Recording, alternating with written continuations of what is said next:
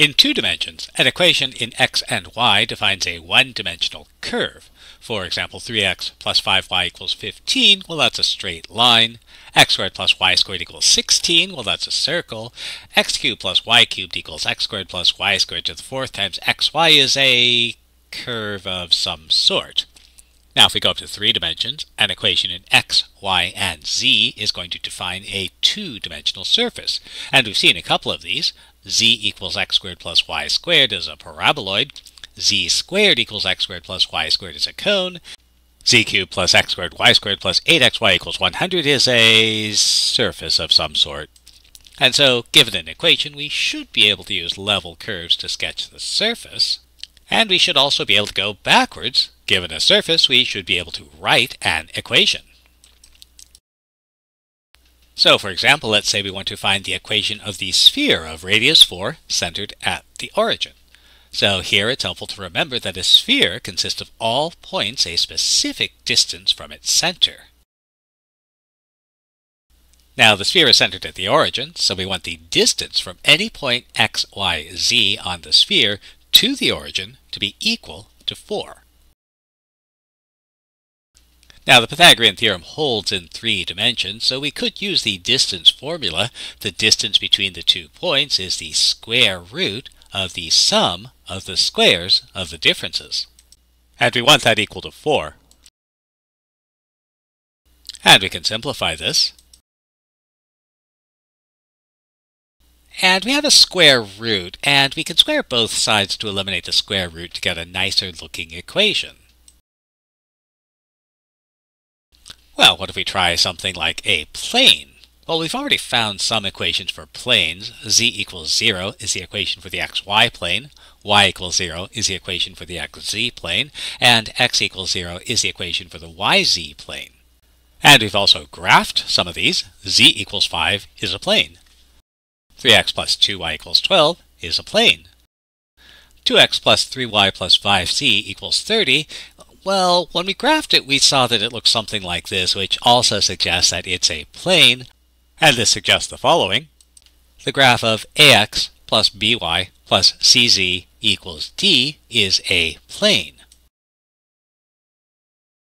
So let's find some equations.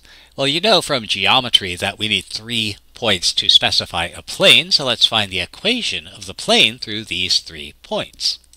So the equation of a plane is ax plus by plus cz equals d. Now the important thing to remember is we don't know a, b, c, or d, so these are our variables. And we can solve for them by setting up a system of equations. So first remember, if a point is on a surface, it makes the equation for the surface true. And since 2, 1, 5 is on the plane, then if I let x equals 2, y equals 1, z equals 5, I should get a true statement. So substituting in those values for x, y, and z. And so we know that 2a plus b plus 5c must equal d. Well, that worked well enough. Let's take a look at our second point. We know that 1, 4, negative 3 is on the plane, and so that gives us the equation. A plus 4b minus 3c equal to d. And again, 1, 2, negative 4 is on the plane, and this will give us an equation. And now we have a system of equations, and we can solve this system of equations. First, we'll reorder the equations. We don't really need to, it's just convenient if we do so.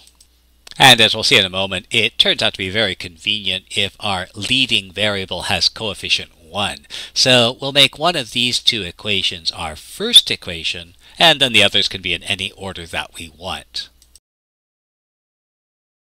So let's try to solve this system of equations. And so notice that the first two equations have the same coefficient on a, so if we subtract the first from the second, we'll eliminate that a.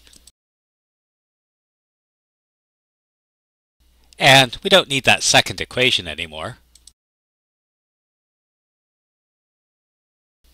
The third equation has coefficient of a twice the first, so if we subtract twice the first equation from the third, we can eliminate the variable a, and that gives us a new third equation. And again, we no longer really need that original third equation. Now, in our second and third equations, the coefficients of b are different, but if we multiply the second equation by 3 and the third equation by 2 and add,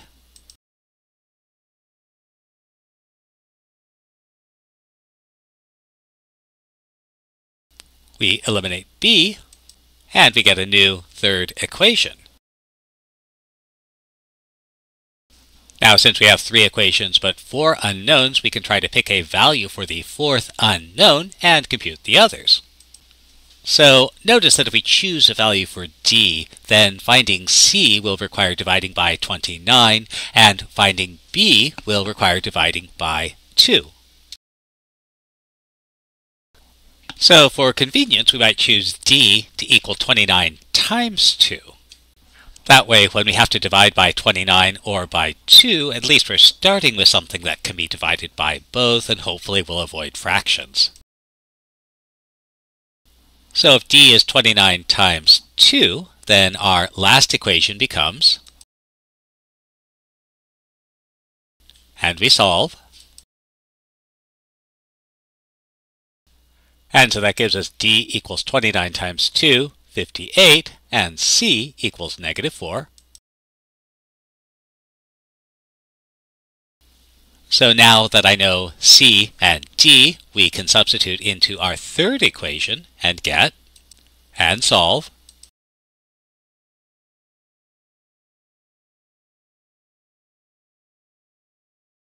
and now that we know b, c, and d, we can substitute into our first equation and get,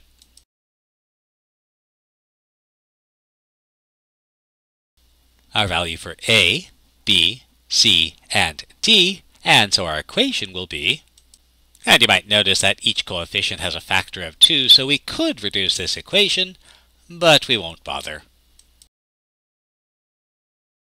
What if we wanted to write the equation of a line? Well, let's make a few observations. Notice that in 2 dimensions, a one-dimensional straight line has an equation with 2 variables. The line 3x plus 5y equals 60. But a 0-dimensional point requires 2 equations. The point where x is equal to 5, y is equal to 8.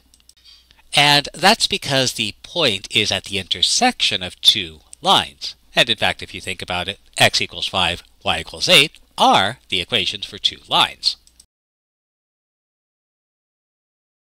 Now, when we go up to 3 dimensions, in 3 dimensions, a 2-dimensional plane has an equation with 3 variables.